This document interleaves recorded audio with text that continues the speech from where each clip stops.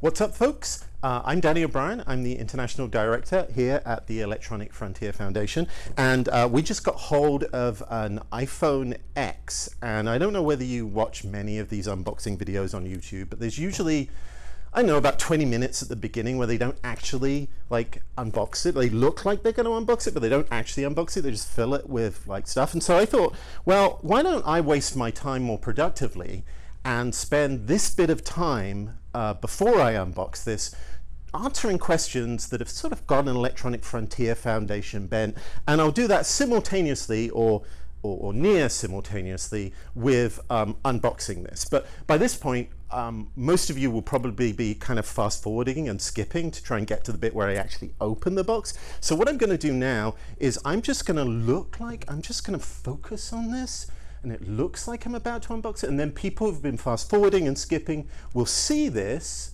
and stop, and I'll be able to talk to them. Great, you're back. Well, the first question we get here at the Electronic Frontier Foundation when we start showing off our iPhone products is they go, don't you guys like hate this sort of stuff? Aren't you like kind of like open source, Linuxy fanatics? Well, the answer to that is no. Technically, we're free software fanatics. GNU. Yes, sorry, GNU free software fanatics. Thanks, Richard, for emailing in. And but that's also not true. In fact, we like all software, hardware, all new technology. That's why we have joined here as activists, technologists, and lawyers. And our main interest in this is protecting your right to use the technology that you want, and protect your ability to sort of transform that, use it the way you want, maybe adapt it, learn from it, and tell other people about it. That's what we're here, and it's sort of in the spirit of Steve Jobs and Steve Wozniak, like hacking on things and taking a look at stuff. Let me tell you about how we actually got this. So about a couple of weeks ago, we knew that Apple was getting sort of small supplies of these devices, but they went very quickly. So what we did was we wrote a script.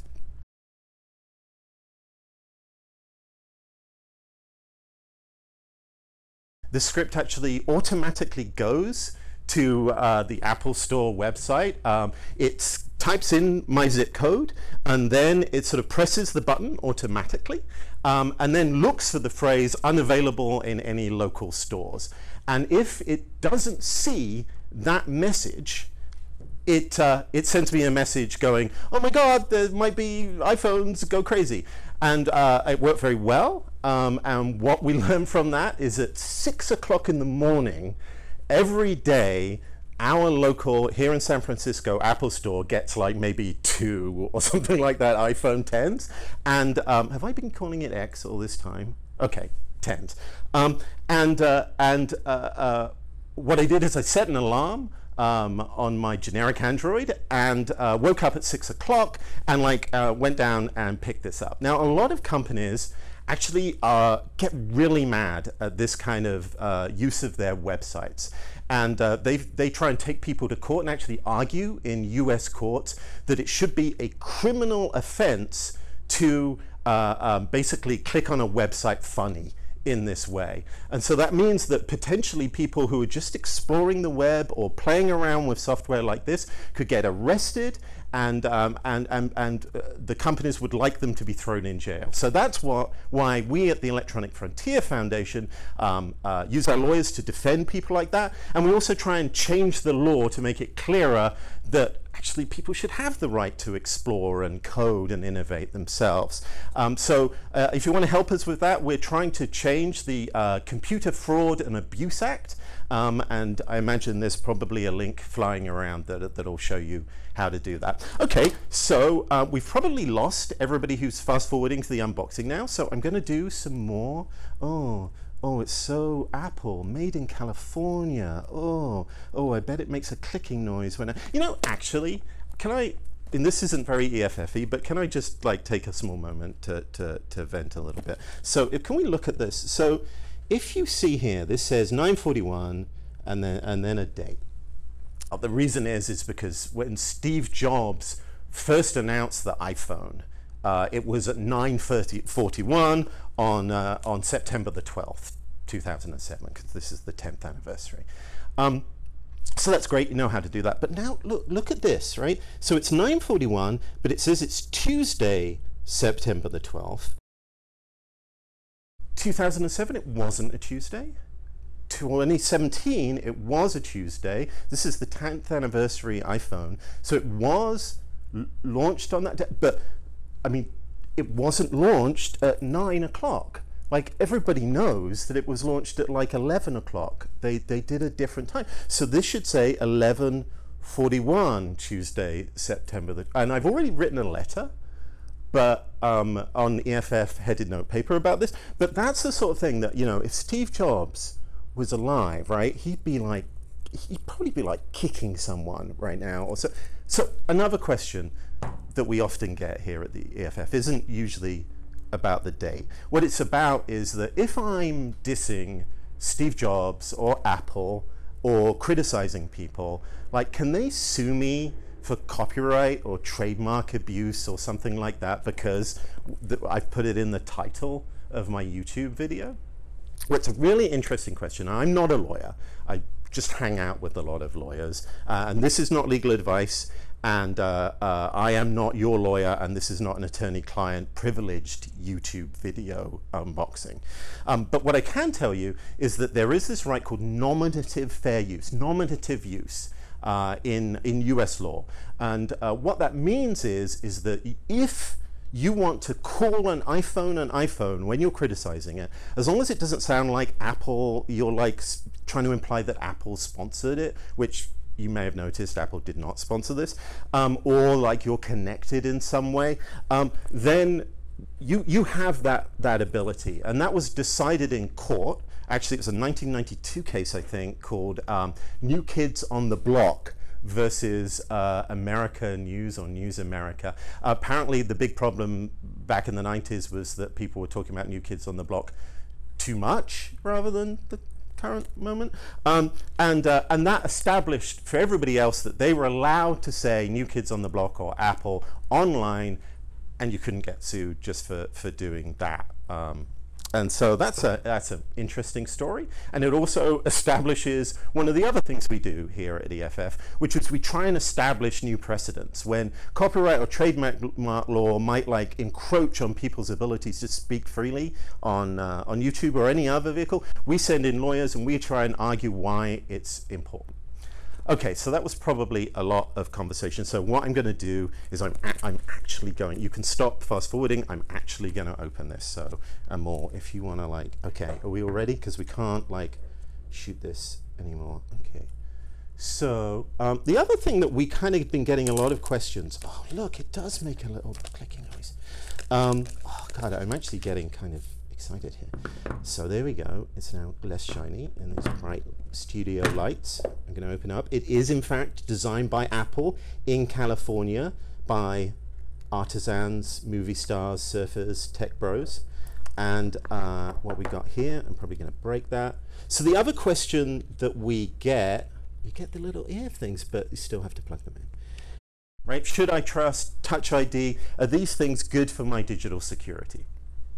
And we like to say it depends, because we spend a lot of time actually trying to protect people who are pretty vulnerable from targeting, from everybody from the NSA to you know, stalkers or harassers or petty criminals.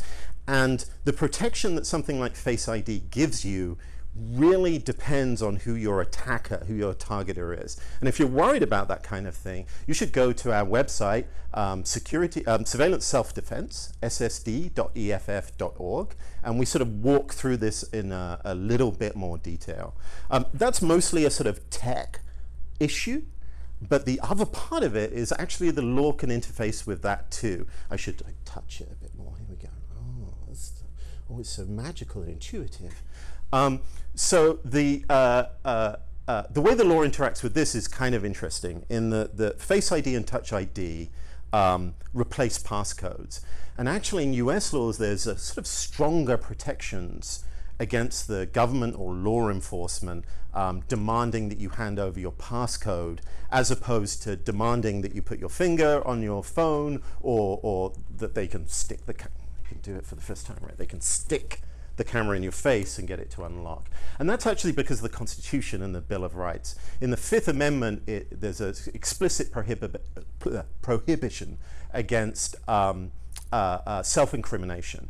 And the courts are much more comfortable about the idea of self-incrimination being something about saying something that's in your head and revealing it than they really are about, it just mysteriously turned on, that's really creepy, than handing over your fingerprints or taking a look at your face. So that's another area that we'd love to keep pushing at the law to make sure that the legal protections around Face ID and Touch ID are just as strong as giving up your passphrase or passcode. Okay, so there's some other stuff that's kind of interesting in this, which is that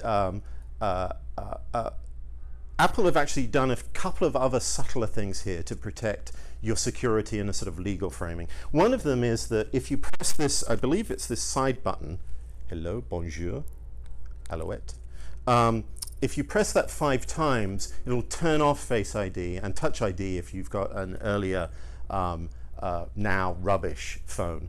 And that'll disable it. And that's great because if you're in a situation where you think someone's going to try and override Touch ID or force you to look into it, it'll switch back. The other thing that Apple has done in this case is there's a lot of facial recognition knowledge that the device has on you, but it's all kept locally. So it's not uploaded into the cloud, it's not even uploaded into Apple's servers. And that's great because the amount of legal protection that you have against the government or hackers or anyone coming in, or Apple even, coming in and misusing that data, it's much better if it's on your device because you own that device, you have legal protections about that device, and you can see what's going on. One of the issues here, of course, though, is you kind of have to trust Apple on that, right? They say they're not uploading that data, but because this is a proprietary closed technology, we don't actually have any insight and we don't know whether that's the case. So, and I think it's fair to say that Apple would be in a lot of trouble if it turned out that they were handing this data over to the US or other governments. But with the Snowden revelations, you know, there's often sometimes there are things going on that we don't know about.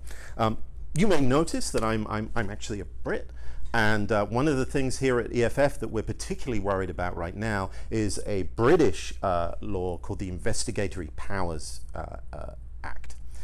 And that passed last year, and what it gives the UK government the ability to do is to go to a company like Apple and demand that they change the technology, re-engineer what they're doing. And also there's a gag order attached to that. So they can go, you need to change this. You need to create a backdoor for us to be able to pull this data out or undo the encryption. And you can't tell anyone that you changed that. And that's something that's going to really undermine the trust between individuals and big companies like this. And it means that really in these situations where you've given these companies a lot of potential power just based on them keeping these secrets, that could be all destroyed and undone by law and by government. And what we're worried about is we've seen this happen in the UK, and the UK is obviously going to go after a lot of these big international companies. We know that they're already putting a lot of pressure on WhatsApp, Facebook, to change their systems. And countries like Australia and even the United States are looking to adopt that sort of model. So if you see headlines in the next few weeks or months that make a big to-do about how Apple isn't cooperating with the US government or the Australian government, that's what they're trying to do. They're trying to set the environment so they can create secret gag orders that will allow them to re-engineer this to maybe hand over this data. So we're obviously kind of fighting that kind of thing, and if you want to know more about that, you can go to our website and learn a little bit more about our battle, including lawsuits and including speaking to judges and advising people and creating stronger laws with our lawyers, technologists, and activists. Okay, I can't believe I spoke this long without touching my iPhone. So I think we're going to do some subtler investigative work on the product, maybe involving downloading some games, checking out their terms of service, make sure that they're they're truly privacy protected. Thank you very much. Oh, it's ringing. That's kind of weird. That is actually weird because I haven't put a SIM card in there. Huh. Okay. I'm actually just gonna put that on voicemail for a moment. I bet we should probably go. But in the meantime, go to our website if you enjoy the rights you have on the internet and you would like to protect them and support us. You can also join your local digital rights group. We have the Electronic Frontier Alliance, lots of really great organizations around the United States, and there are digital rights groups probably in your country as well. And I should probably get this. New phone? Who this?